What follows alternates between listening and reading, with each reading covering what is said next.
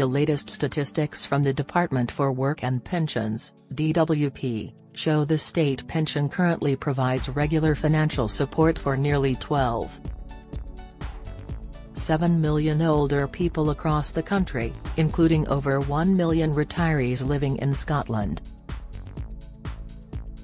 This payment is available for those who have reached the UK government's eligible retirement age, which is currently 66 for both men and women, and have paid at least 10 years' worth of national insurance contributions.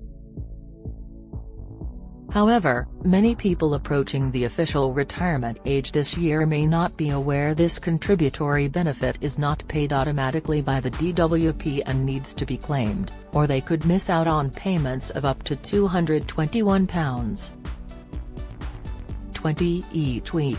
The money is not paid automatically when someone reaches state pension age, as some people choose to defer making a claim in order to keep working and generate more towards their pension pot, especially if they have not paid the full quota of 35 years' worth of national insurance contributions, or were contracted out. DWP guidance explains, you do not get your state pension automatically, you have to claim it. You should get a letter no later than 2 months before you reach state pension age, telling you what to do. It then clarifies you can either claim your state pension or defer claiming it. It states, if you want to defer, you do not have to do anything. Your pension will automatically be deferred until you claim it.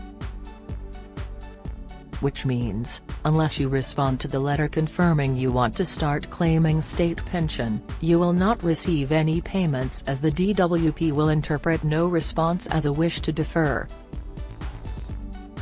Deferring your state pension could increase the payments you get each week when you decide to claim it, as long as you defer for at least 9 weeks. Your state pension increases by the equivalent of 1% for every 9 weeks you defer. This works out as just under 5.8% for every 52 weeks. The extra amount is paid with your regular state pension payment. However, it's important to be aware any extra payments you get from deferring could be taxed. Find out more on Gov.uk here.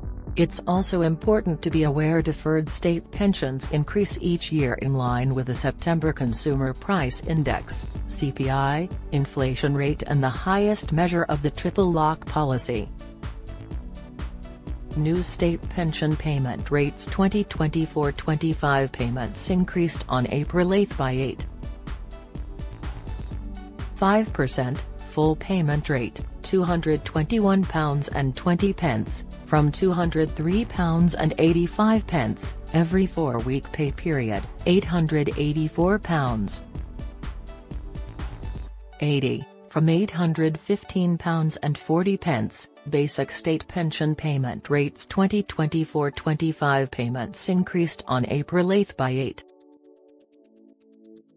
8.5%, Category A or B basic state pension, full rate, £169.50, from £156.20, every 4-week pay period, £678, from £624.80, Category B, lower, basic state pension, spouse or civil partners insurance, £101.55, from £93.60, Category C or D, non-contributory, £101.55, from £93.60. Additional pension payments increments to the following will rise by 6.7%, maximum additional pension, own plus inherited, £218.39, from £204.68.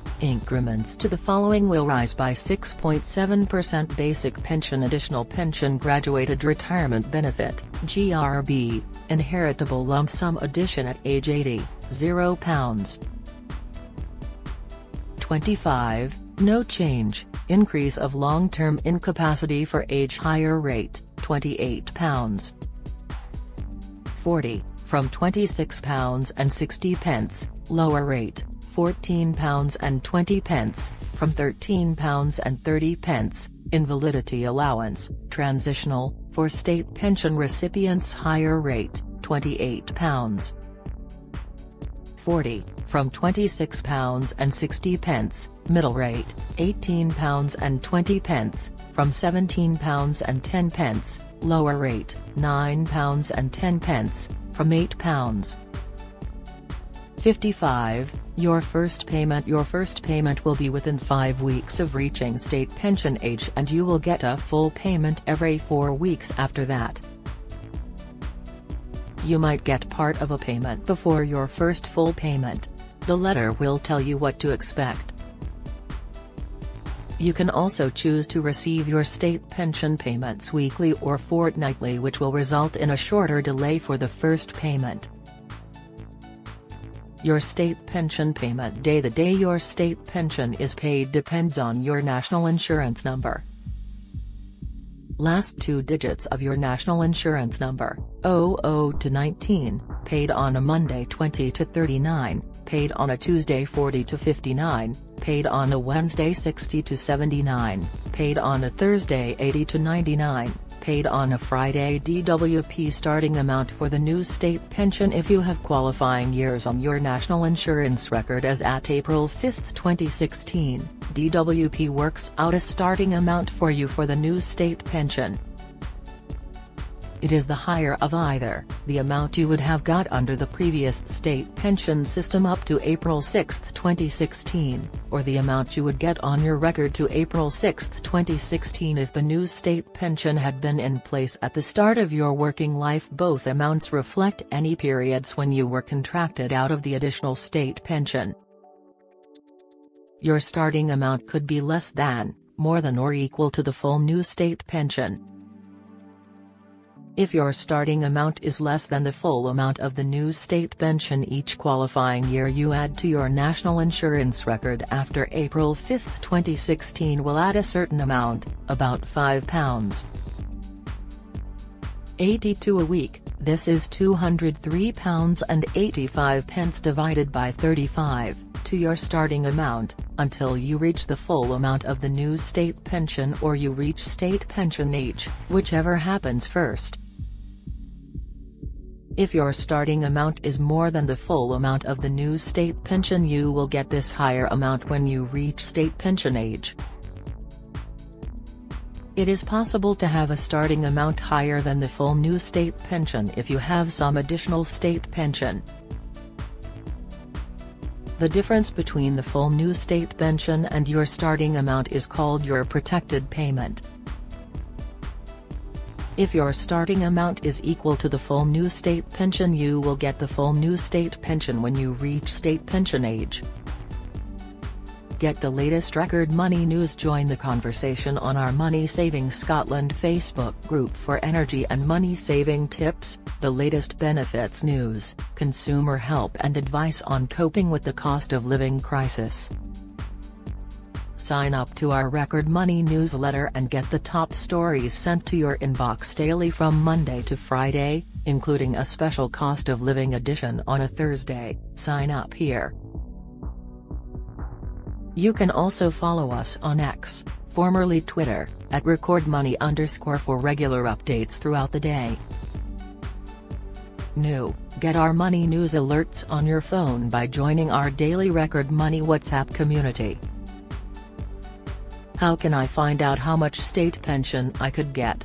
You can get a state pension forecast online from the Check Your State Pension service here. This provides personalized information, including your state pension age, an estimate of how much state pension you may get at that point and if you can increase this amount. It also allows you to view your national insurance contribution history.